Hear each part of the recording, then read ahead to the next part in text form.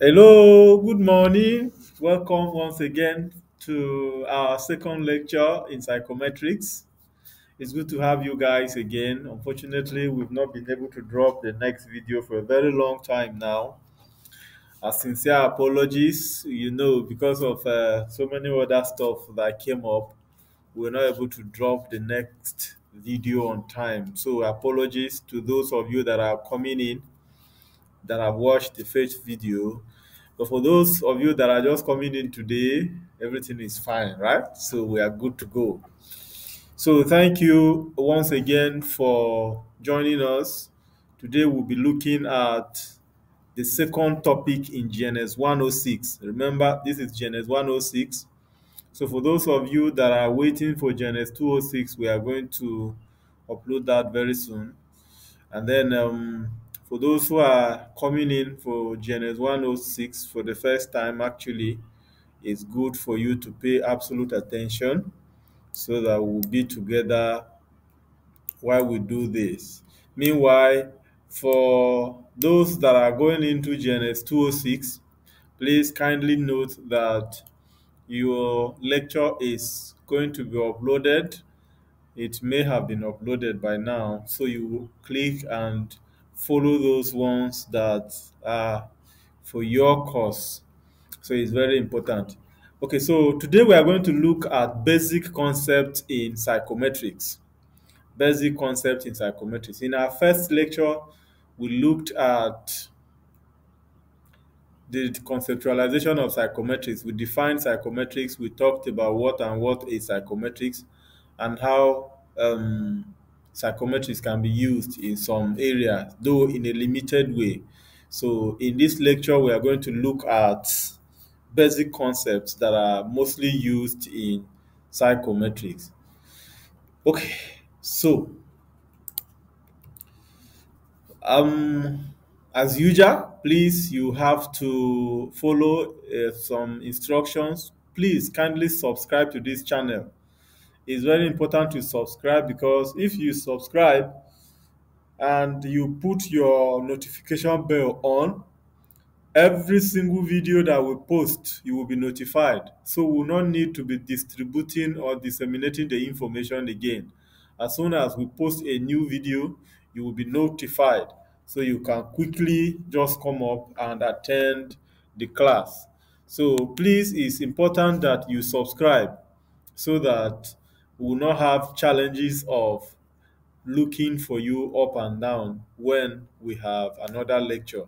And then, of course, when you do the subscription, put your notification bell on so that once a new video is uploaded, it will be easy for you to just pick and follow that up. And then again, please share it among your fellow students or your colleagues so that we will be able to reach out to everybody that is needed in this course. And of course, you can click the thumbs up button if you love the video so that we can have wider viewership. Now, these are the basic concepts in psychometrics. In today's lecture, we are going to look at 8 or 9 basic concepts in psychometrics. And so we'll be looking at test, we'll be looking at testing, we'll be looking at measurement, we'll be looking at evaluation, we'll look at assessment, we'll look at validity, we'll look at reliability, we'll look at norm and standardization.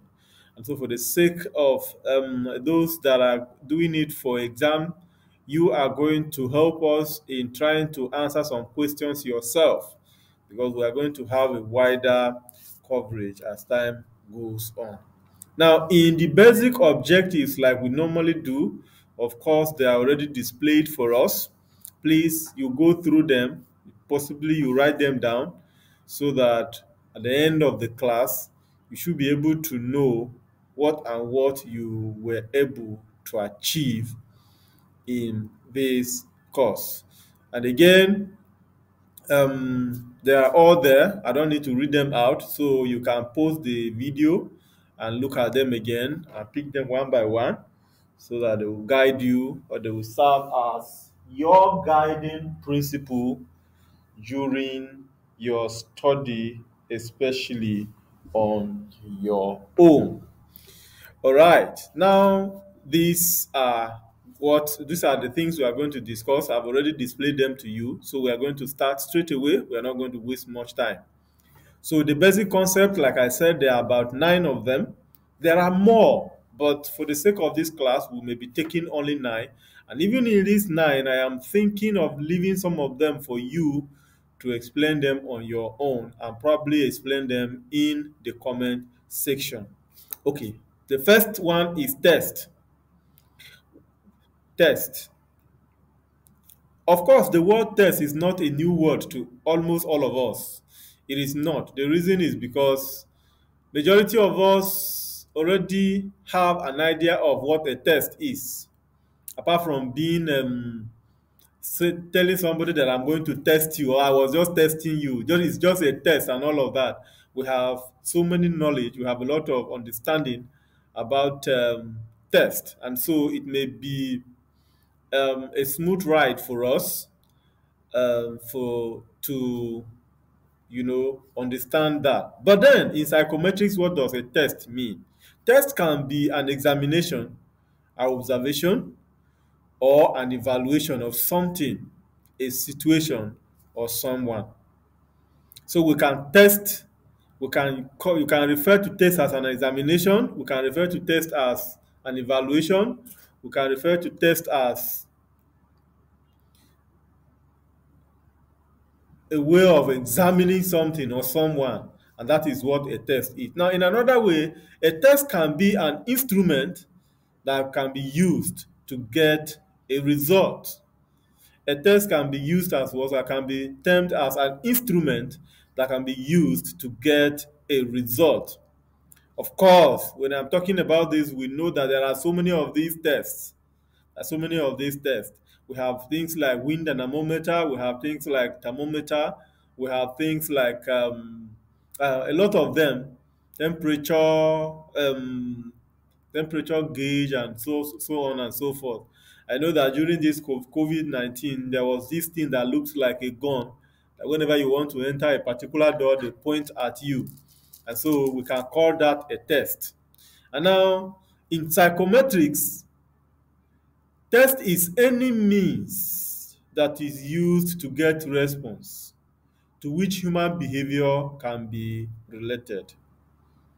Any means that can be used to get response to which human behavior can be related. A test, again, can be referred to as an instrument that is used in measuring a sample of behavior.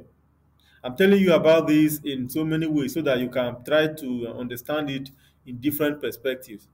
And so in psychometrics, a test can be what? An instrument or a tool that can be used to get results, or an instrument that can be used in measuring individual behavior. And so when you are talking of measuring individual behavior, you have a lot of ways. You have tests, which can be questionnaires, it can be uh, interview, it can be any measure, but then you are using that as a test.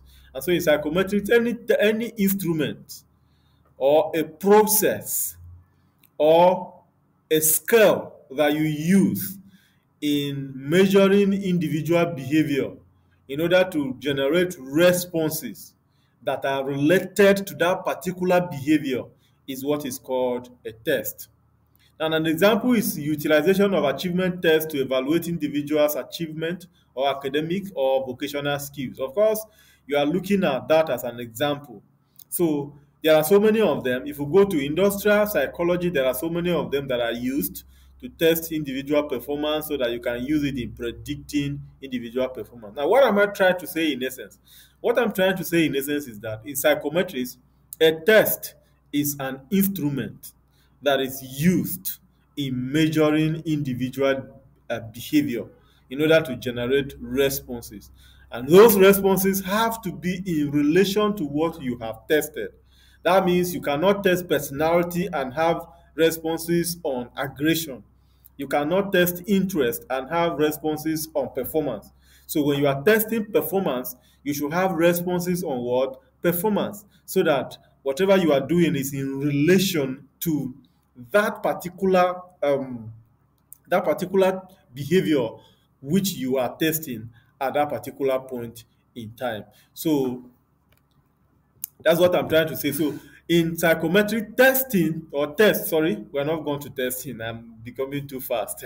We're not going to test. So a test, like I said, in psychometrics is an instrument that can be used to get responses or to measure individual behaviors. Do we understand?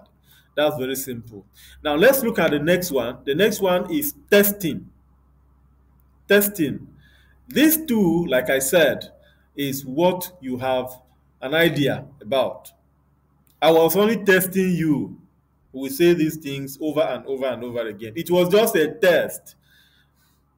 Testing, testing, testing. You remember now, for those of you that are DJs and all of that. And so it is a word that we are conversant with.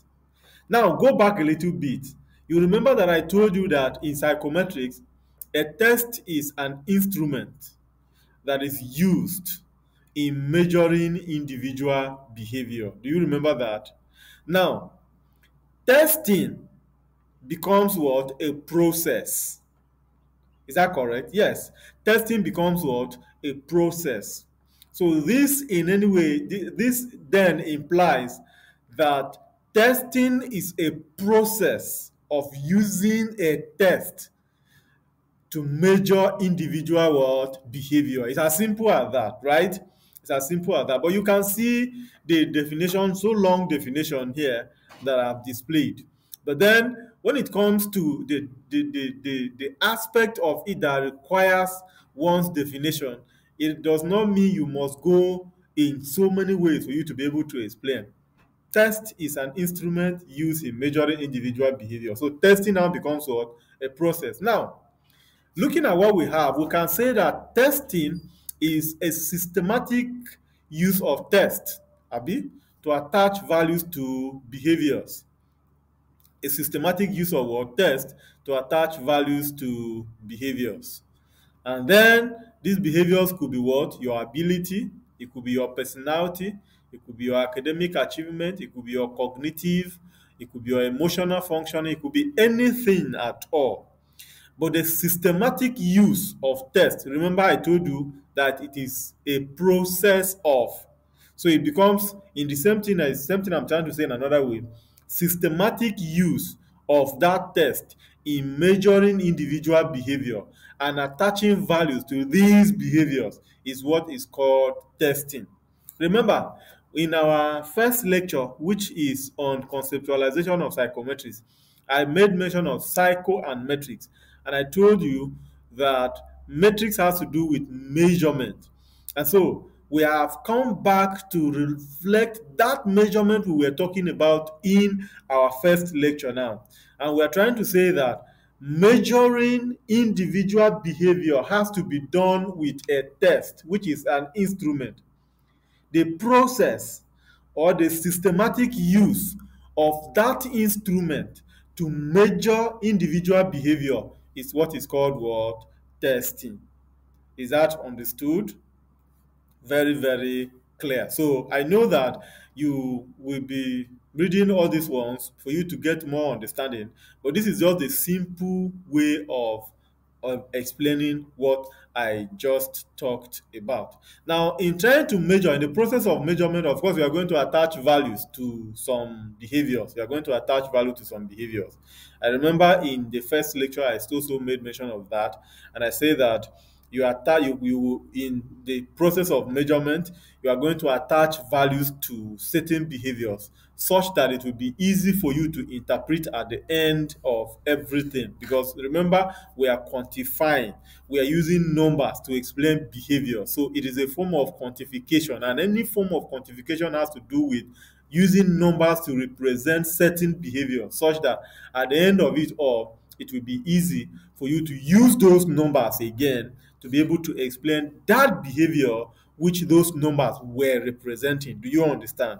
And so it becomes easy on some of that. So I have a small portion here that I need to capture before I will go to the next one. So it talks about the fact that to differentiate two persons on how they lie on a psychological construct or a psychological test, testing is conducted, resulting in the apportioning of the scores to the two persons based on the amount of construct they possess. It's the same thing I was trying to explain in the previous discussion. So I was trying to say that the systematic way, the process of doing something, the process of measuring individual behavior using a psychological test or a test or an instrument or a scale or a questionnaire.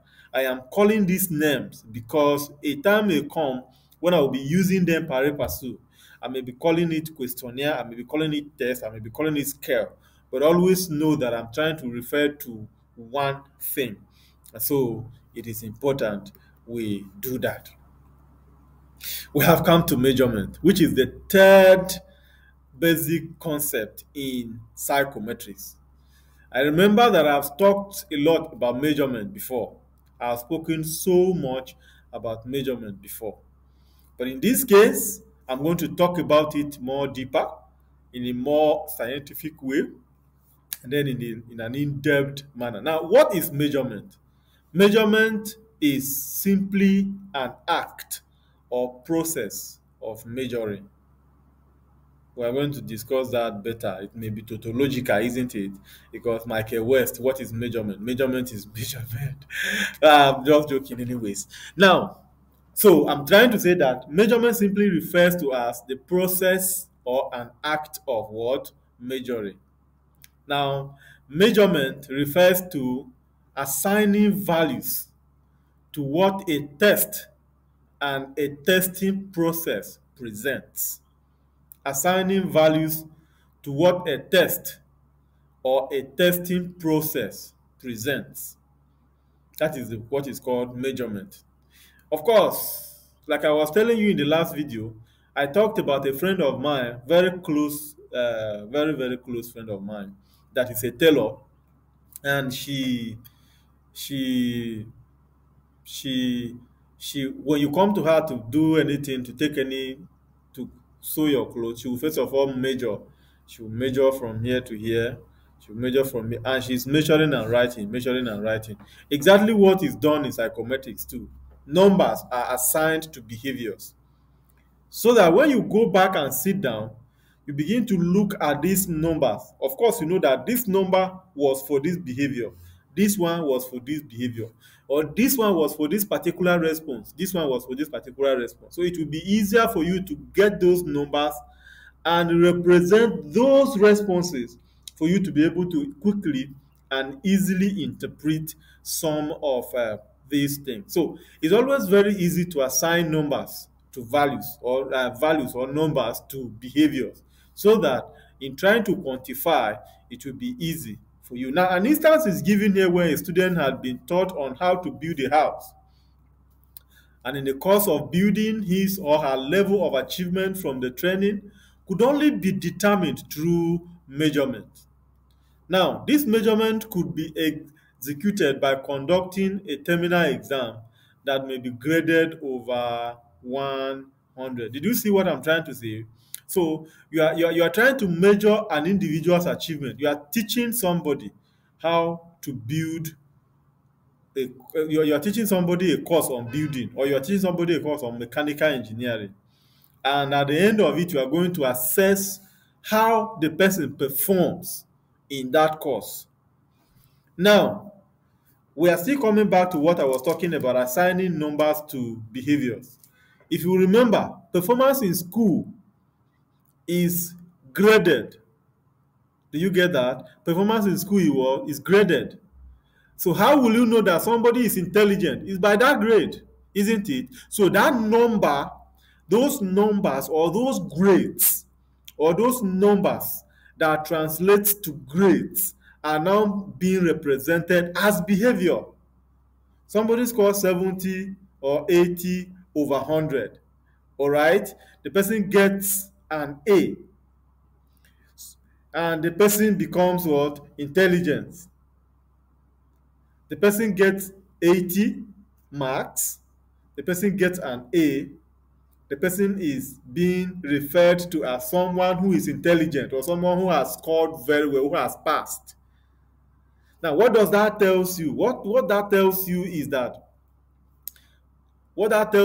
that numbers are now used to represent performance. And in what way? Numbers are converted to grades, and those grades now represent one's performance. So that's what I'm trying to say in essence. So the level of measurement is dependent on how you want to put it, or you want to arrange it in whatever way you can. But then measurement could be excluded or could be conducted on terminal exam. It could be conducted on anything you want to do at all, provided you are doing quantification. So that is measurement. Now we look at evaluation. Evaluation is the next term that we are going to discuss. Now, evaluation is like measurement, but then it encompasses a larger scope. Evaluation is like what? Measurement, but it encompasses a larger scope. In the definition, evaluation is like a comprehensive and a continuous process which covers every aspect of individual achievement in an educative program. Though this is not just educative program, let's per se. If we're not saying that if we are going to buy educative program, it might look like we are now tilting it towards education alone. But no, it might not necessarily be the educative program alone. It is what is encompassing. Now, in an educative program, I want to give you an example. Somebody goes to school and the person comes out with his certificate. And now, of course, they will tell us that certificate is not just a measure of educational qualification, it's both character and whatever, all right? Good. Now, when in the process of doing that, course to get that certificate, the person must have gone through series of things. For instance, the person goes into a lecture, and during that lecture, the lecturer is taking attendance. The lecturer is making sure that everybody comes to class on time. The lecturer is giving class work. The lecturer is giving assignments. The lecturer is giving tests. And the lecturer gives examination. So at the end of all these things, everything is put together before it can now come out as a single object or a single thing that can be used to take scores or records of that person. In this case now, it is not just assigning numbers to a behavior alone. It is a process, a continuous process that covers every aspect of what you are doing in that place. For instance, you go to a mechanic shop to learn how to repair a carburetor. The person that is teaching you will not just take the carburetor immediately and begin to lose it and ask you to do this or do that. The person will first of all ensure that the person evaluates you. Number one, you have to be in the shop every day. You have to be at work on time. You have to ensure that everything is done according to how it is expected to be done. And so evaluation in this case covers every aspect of your individual achievement. The processes that are involved, everything is covered whenever an evaluation is being done. And so It encompasses. It encompasses. So evaluation is mostly used in the field of education. Like I said, it's mostly used in the field of education. I was trying to exclude it, but then I will still bring it back to that level because I wanted other people that are not just in education to also have a feel of what we are trying to solve. So in colleges of education, for instance, they have what is called measurement and evaluation. And so it's even very easy for those in colleges to understand what I am trying to say. So evaluation is mostly used in education and integrated within the entire educational program, but not just exam, not just test, not just assignment, but it encompasses everything. So, like I was saying, like I'm talking to you now, before you graduate from that your course, especially if you are a student, before you graduate, maybe you are in NC1, NC2, NC3, or you are in HND1, HND2, or ND1 and ND2.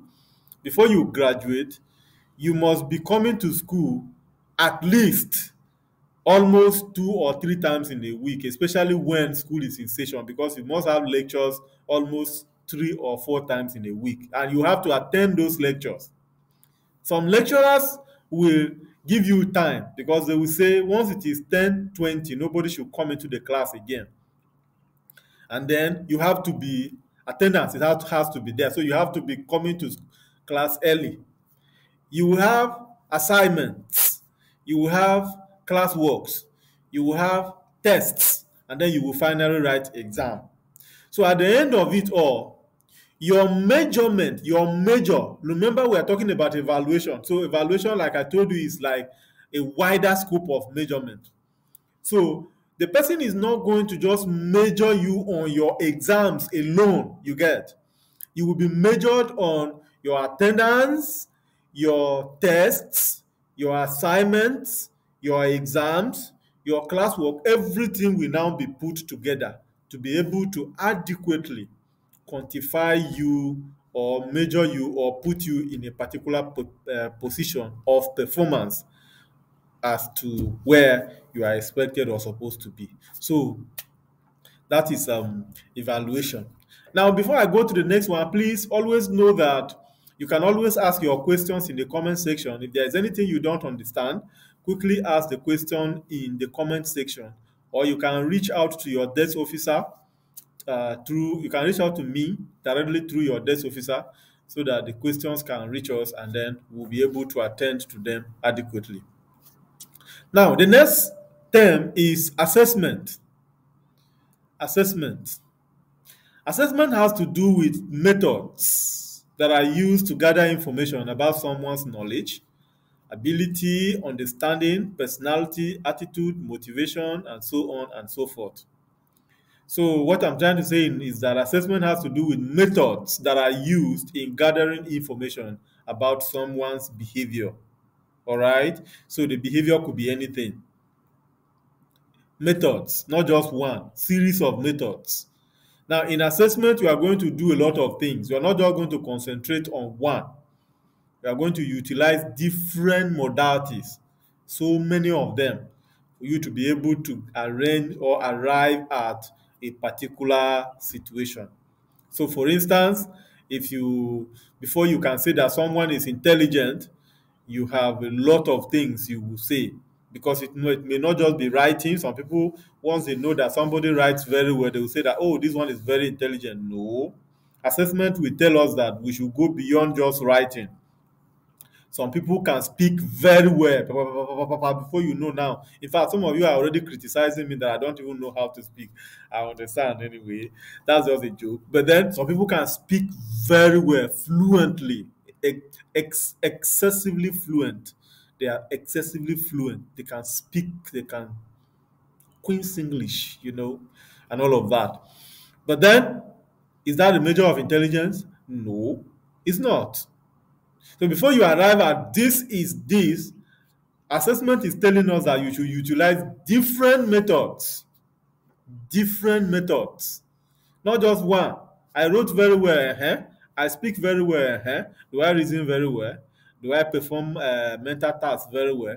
Do I do this very well? And all of that. So Assessment is telling us that we should utilize different methods in gathering information about an individual before we arrive at something. Now, this implies a utilization of different form of tests to assess the generality of an individual's ability or performance. Exactly what I was trying to say. You don't just look at one and say, oh, this. If that is the case, once you go to what do we call? You go for an interview and then you sit with them and then you just blow grammar. They will say, oh, this one is best. They take you, no. But they utilize different methods. They first of all call for recruitment. People will come. They will write tests. Some of them will go through the first interview. They will go through written interview. They will go through oral interview. And all these things will now be put to place before they can arrive at before they can arrive at a particular thing that they can say this is this or this is that. And so assessment require that you gather different methods to arrive at that. Now, in psychological assessment is similar to psychological testing, but it usually involves a more comprehensive assessment of individuals. A more comprehensive assessment of individuals. This means that you don't just have to be in one position to be able to arrive at a particular thing. Just like I said, you need to go extra miles to be able to arrive at them. So the process of assessment involves the integration of information from multiple sources such as tests, such as in interview, such as history taking, such as asking questions from other people, and so on and so forth. Now, most times assessment is used in therapeutic sessions, because there are times when somebody comes to you with a problem and the person may not be willing to talk. You will ask this question, the person will tell you, no, I don't want to say anything. You ask the next one, the person will tell you, I don't want to say anything. The person will just be mute. And so, assessment will help you to be able to get information from that person. Because apart from just asking questions, you issue questionnaire, you ask questions from the third party, you take history, and so on and so forth. So, that is for assessment. Now we'll look at the next term. Like I said, if you have any question, kindly drop it in the comment section. We have the next third basic concept, which is the validity. Validity simply means the extent to which a measurement instrument measures what it was designed to measure. Validity simply means what? The extent to which an instrument measures what it was designed to measure. A phone was designed to make calls, send messages, browse, and all of that. It becomes valid only when it is able to do that. A pen is designed to write. It becomes valid when it is able to write. And so, in psychometrics, once a test is measuring what it was designed to measure, it becomes valid. But the moment it is no longer, or the moment is not measuring what it was designed to measure, we can say that that test is not what valid. So validity simply means the extent to which an instrument measures what it was designed to measure. Personality instruments are designed to measure personality. All right. So to what extent are they measuring personality? Assessment interest inventories are designed to measure interest. And so to what extent are they measuring that interest? So that is what I'm trying to say. So ability of a test to measure what it was designed to measure is what is called validity. Now, validity has four different types. There are four different types of validity. I'm not going to explain them. They are in the textbook. So quickly, please, you need to purchase the textbook for you to get more on these things that we are talking about. So There are four types of validity.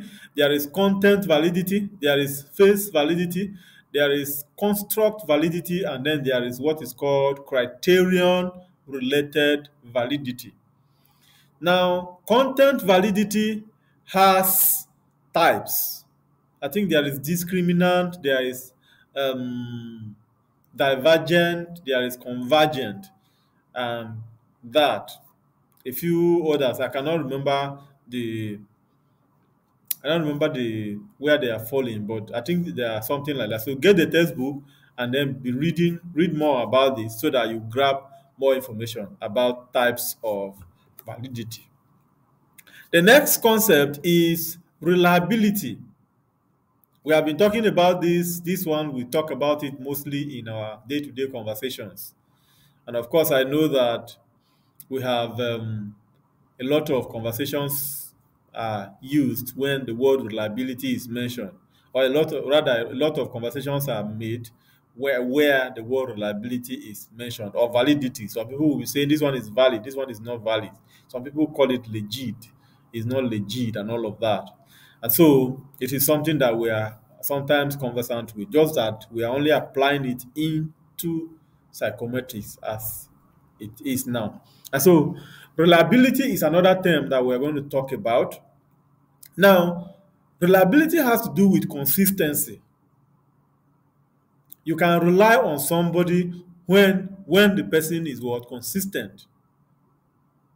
You can simply People will simply say that person is not consistent, is not reliable. That guy is reliable. That guy is not reliable. That girl is reliable. That girl is not reliable. All these things are the things we talk about in most of our conversations.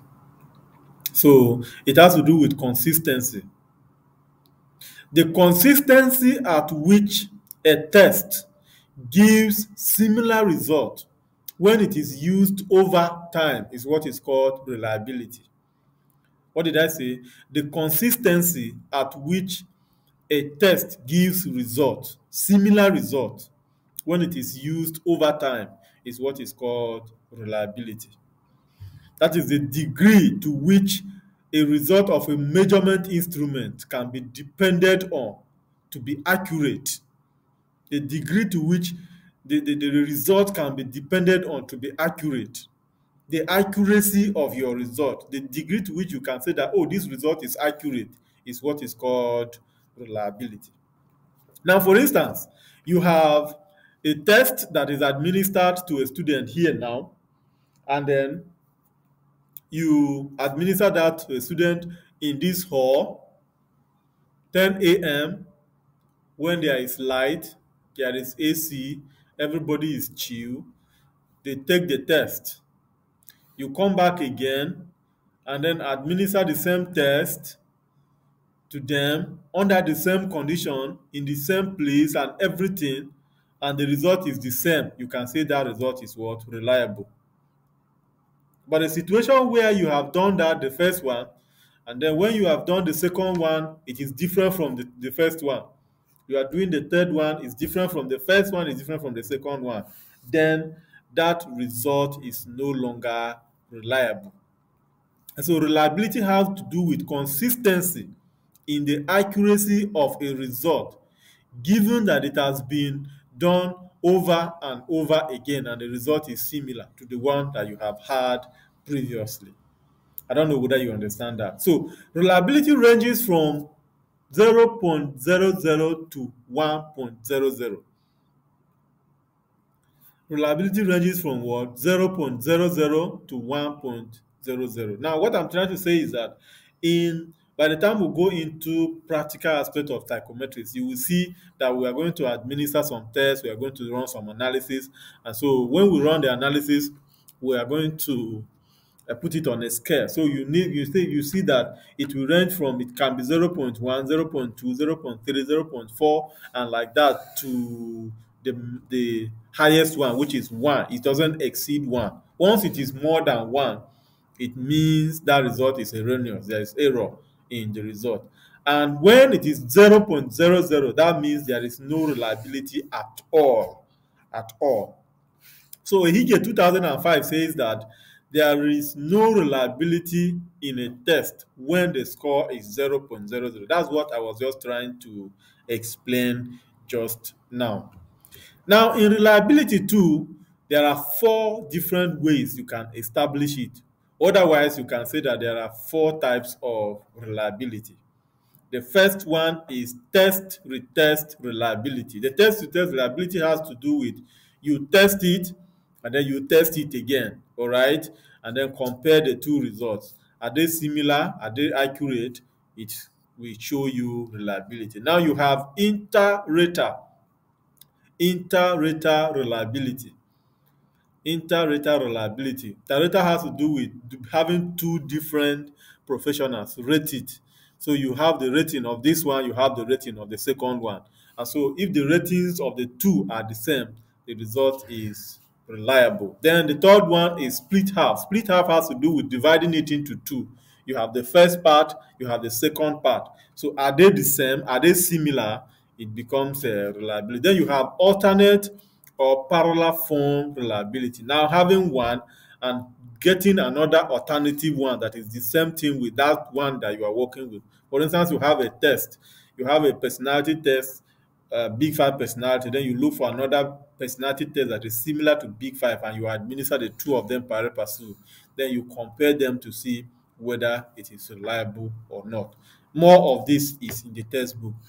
So they said the next one is norm. Norm. Now, in every examination, it is always easy for us to know those that fail and those that pass, isn't it? It's always easy for us to know those that fail and those that pass. The reason is because we have set a particular standard to which we can adjourn, to which we can say that this person that score above or this standard can be classified as pass or this. And then the person that score below this standard can be classified as this or that. That standard in psychometrics is what is called what? A norm. A norm. So the norm is that particular score that make it possible to determine the relative standing of an individual when he is taking a test. What did I say? That score that determines the relative standing of an individual when he takes a test is what is called a norm. Relative standing in this case means that when the individual took this test, where did he stand? What is his or her score? And what can that score be translated to? Now, before we can know that that score is being translated to something, we must have arrived at a particular level that we can say that when the person gets to this level, this is what we can say the person score. For instance, we can set our norm and say that once somebody scores 50 and above, the person has passed. Once the person scores below 50, the person has failed. So that 50 becomes a score that we can use as our norm, or some people call it a normative score. So the score that determines an individual's relative standing on a particular scale is what is called norm. We can see these things in several psychological tests. A time will come when we'll be talking about test manual and all of that. And so it will be easy for us to understand some of those things much, much more better. But even in this case, it will be getting easier because as we go, you see one linking to another, taking you to another level, and it continues that way. So we can use that to judge. We can use the norm to judge everybody that is taking a scale. We can say that, okay, for instance, if you go to, there's a personality test called Big Five personality test. And in this big five personality test, there are different aspects that make it big five. Five as in one, two, three, four, five. So there are different aspects that make it the big five. So these aspects have items that constitutes each of the big five. So that can also be used as an example. Another example can be that we have internal and external locus of control. Locus of control is a term in psychology. You can read up on it. Locus of control. Locus is spelled Locus. Then locus of control. So there is what is called internal and external locus of control. Now, how do we know that somebody has an internal or an external locus of control? It's by what? The norm. The norm will tell us that when somebody scores score, the person has internal locus of control. When somebody gets score, the person has what? External locus of control. So this is what is called the norm, and we will go deeper into it when time goes on. Last but not the least on this is standardization. Standardization. Standardization. Standardization is something that we already have little knowledge on. We talk about standard. I have my standards. You have your standards. We talk about them all the times. He's not my standard. She's not my standard. We talk about that. This is not my standard. That is not my standard. Now, in psychometrics too, there is what is called standardization. And what is standardization? Standardization is the process that helps you to bring out a form or a frame of objectivity. Objectivity in administration, in scoring, and in interpreting a test. What did I say? A process of establishing a frame for objectivity in administration, in scoring, and in interpretation of tests. Before I explain that, I want to give you a little example. I want to give you a little scenario or maybe a little explanation. Now, in psychology or psychometrics, we don't rely on opinion or we don't rely on wisdom. I am not saying they are not good though. I am not saying they are bad though. Wisdom is very, very, in fact, Bible even say wisdom is profitable and all of that, right? Now, in psychometrics, we don't just rely on that.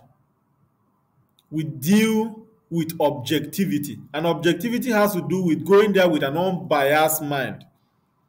By the time you take your biased mind to a particular something, you are already anticipating the outcome of it. But in psychometrics, we don't anticipate the outcome of anything. We take objectivity as our watchword. And in the process of that objectivity, whatever comes out is what we are going to accept. What am I trying to say in essence? I am going into the field to check if social support can help women who have what is called postnatal depression.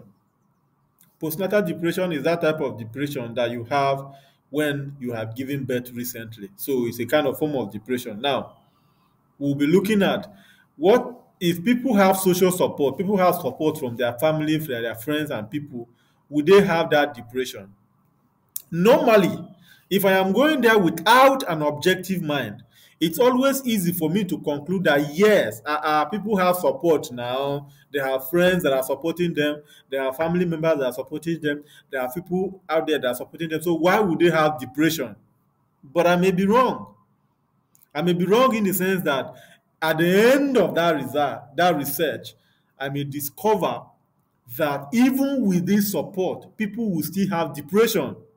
Do you understand that? So it's always easy and more free or more scientific to go into these things with an objective mind. So the objectivity or the framework in the objectivity of your administration, your scoring, and your interpretation of a test is what is called standardization. You have a psychological test or a scale or an instrument. Remember, I mentioned these things before. So I'm sure I told you that I will be calling them, I will be using them interchangeably. So you have your test. Now, how is that test going to be administered? How are you going to be administering it to people? Is it by computer? Is it by paper? Is it by what? How are you going to score it?